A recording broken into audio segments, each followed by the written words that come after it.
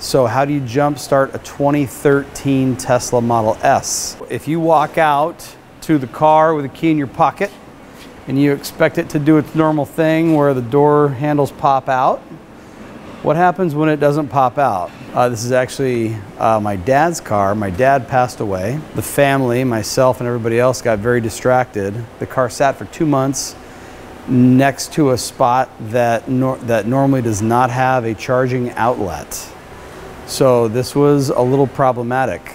So I came back to the car 2 months later, nothing happened. So how do you jump start a 2013 Tesla Model S? There's a couple videos on how to jump start these cars.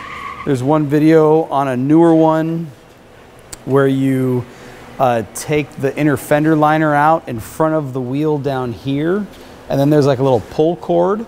The pull cord then pops the trunk, then you can access the 12-volt battery that's in that cowl down there.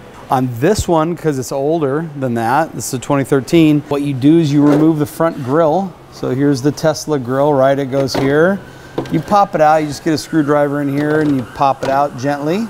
These lugs go straight to the battery. You are going to put a 12-volt jumper box just as if you were trying to jump start a ICE vehicle. When I tested the voltage at this terminal before I jump started, it was like 4.5 volts.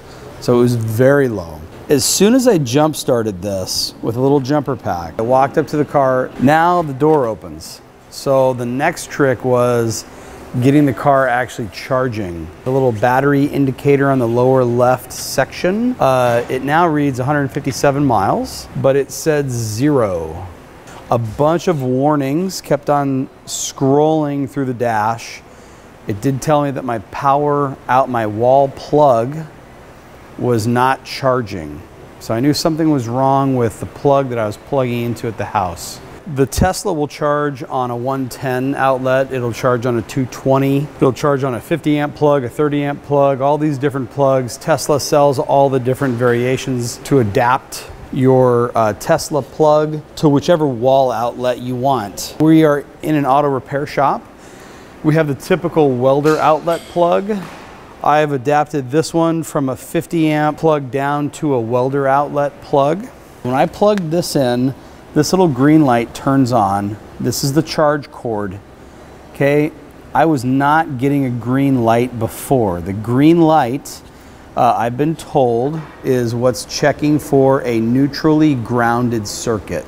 So the neutral wire in the house has to have its own ground. Many old houses had the ground and the neutral twisted together. This green light is basically inspecting for that, and it's a safety feature. If this green light doesn't turn on, then what you have to do is you have to find a plug in the house that is neutrally grounded, or you have to bring in an electrician and bring a neutrally grounded plug near wherever the car is parked, or you have to have the car towed to a place where you can charge the Tesla at a standard plug. So if you've gotten this far already and there's no light on there, then what you also would have found, push and hold the back of the key. There's a button back here, and then that's what opens your fuel door. Once you plug this guy in, I was only getting a blue light. I was not getting a green light.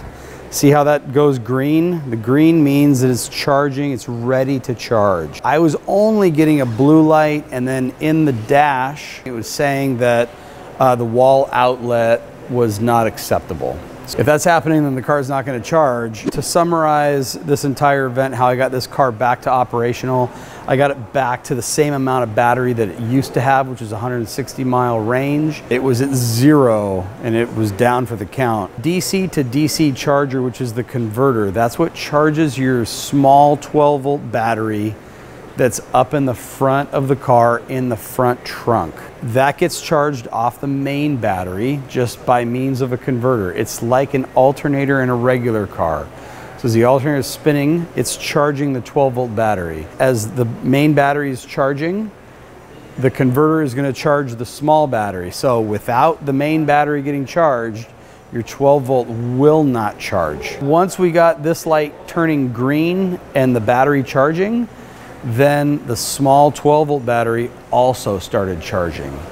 So you have the 12-volt battery in the front. You have the main battery underneath the car that gets charged by this. You can open and access the car on the older Model S by popping the front grille off and jump starting it. That's how you can access, so all your door handles and your windows and all that stuff, that all works on a 12-volt circuit. If you have any questions, call me. I'm here to help. Charlie's Foreign Car.